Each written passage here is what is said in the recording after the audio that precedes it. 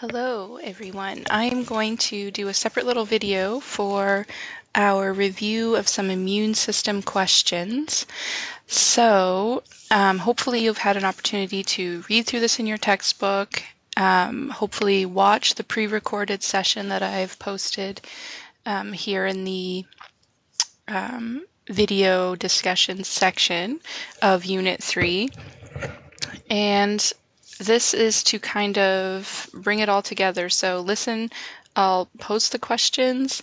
You can read through them, or I'll read them to you, and then pause it and see if you can honestly answer which answer it is. And then I will give you the answer shortly after. And if you weren't able to get it, then it just can be a clue for you to go and look up that information again and make sure you do know it, because these are similar to the kinds of questions that some of them that you'll find on our tests. So first question is, you've fallen ill to the flu virus. So which of the following cells would be active during the immune response? So you've been exposed to the virus, you're now sick.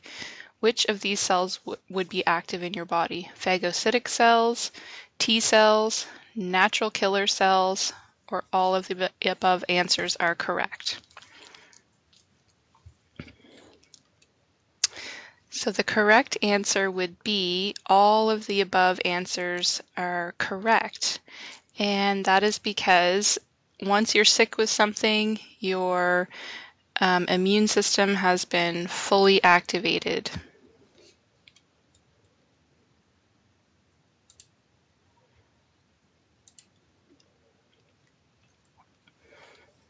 So all of those first line of defense cells, as well as the adaptive immunity, would have been kicked into gear to try to clear this pathogen out of your body.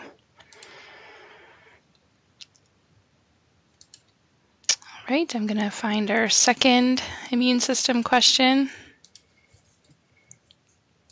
True or false? Antibiotics are effective against viruses.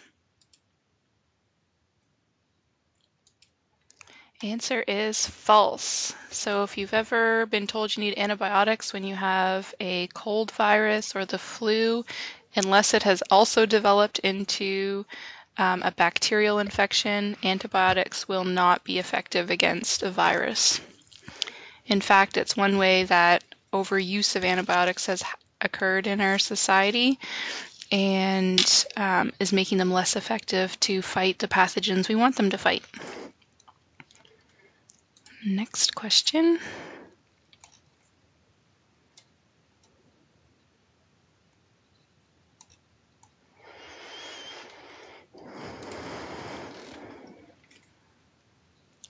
Question 3, true or false? Vaccines are effective at preventing many common viral illnesses.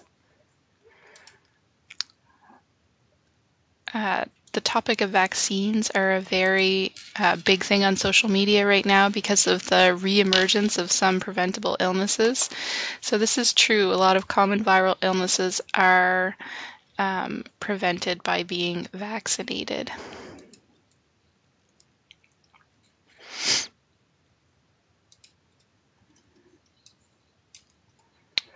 Question number 4. This type of immune system cell will actually enter infected body cells and kill it. So essentially making it burst. So which one of these types of immune system cells will actually enter the body cell when it's been infected by something to destroy it? Would that be, oh, pardon my spelling mistake there, helper T cells? Or would it be B cells, phagocytic cells, or cytotoxic T cells? And the answer is cytotoxic T cells.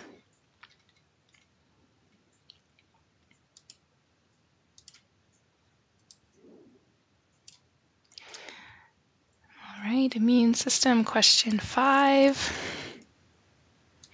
What is the main cause of many pathogens evolving into strains that are harder to kill? So you do hear about this a lot in the media. illnesses like MRSA is a type of bacteria that's resistant to common antibiotics that we use to kill it. So what causes that to happen? Is it different pathogens merged together to make a new pathogen? Is the main cause the medications used to kill the pathogen? Another spelling error. Or is it genetic engineering of animals and pathogens? So the answer is, and I gave a clue earlier, it's actually the medications used to kill the pathogen.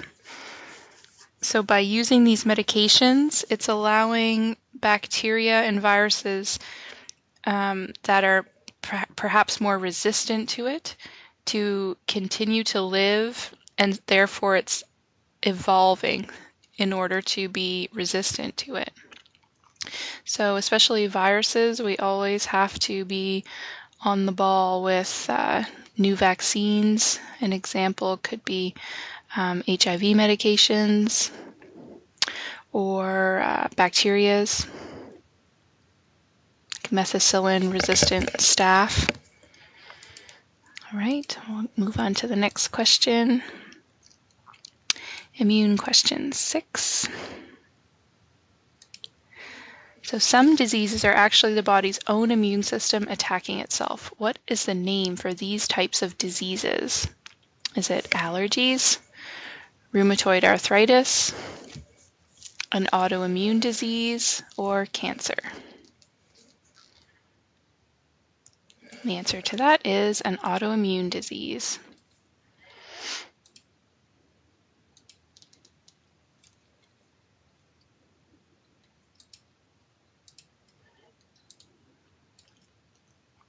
Next question. Anaphylactic shock is an autoimmune disease, has no treatment, occurs when blood vessels suddenly constrict, raising blood pressure dangerously, or it causes blood pressure to drop drastically. So which of these would be a fair definition of anaphylactic shock? And the answer is it causes blood pressure to drop drastically. So it causes blood vessels to dilate and get bigger in your body, and because of that, fluid can start to enter your lungs, and it also brings your blood pressure down to a level in which it's probably not going to be getting enough oxygen or blood flow to your vital organs.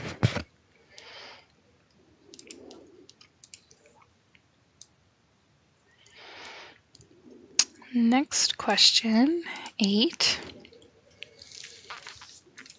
Where do T cells identify pathogens? So when T cells are in our body, where are they going to identify pathogens? Is it going to be within the blood, within the lymphatic fluid, in the interstitial fluid, so that's the fluid that surrounds the cells, or would it be inside the body's cells? And the answer is inside the body's cells.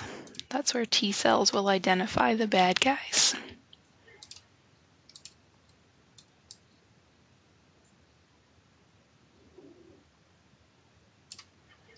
And the next question. White blood cells play an important role in fighting infections, carrying carbon dioxide and oxygen, supporting red blood cells, or blood clotting. The answer is fighting infections.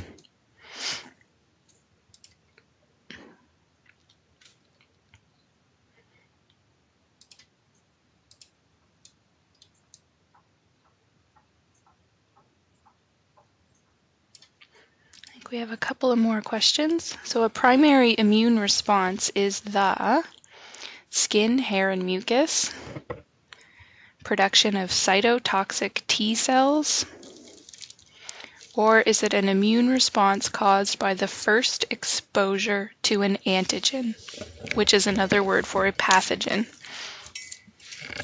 So a primary immune response. And the answer to that is an immune response caused by the first exposure to an antigen.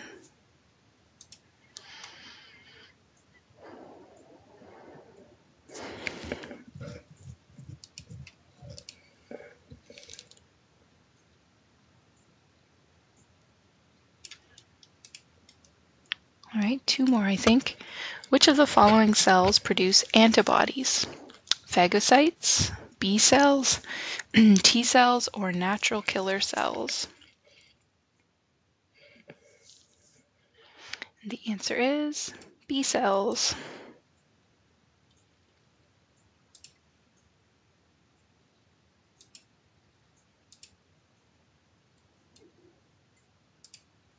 And last one for our immune system. Sometimes when we are sick, the brain's temperature control center gives us a fever to create a warmer environment that pathogens may not like. So essentially it makes it harder for them to reproduce. So when we take Tylenol for a fever, is it working with or against our immune system? So is it working with our body or is it working against our body? So when we take Tylenol or Advil, it will reduce our fever, but essentially that is actually working against our body's immune system because a fever is actually helping our body fight illness. So that's not to say that sometimes it is safer to take something to reduce a fever if the fever is too high, especially in smaller children, but kind of a low grade, not too high fever can actually be a good thing and help reduce the amount of time you're sick. So the answer for this is actually it's working against our body because a fever is our body's way of fighting illness.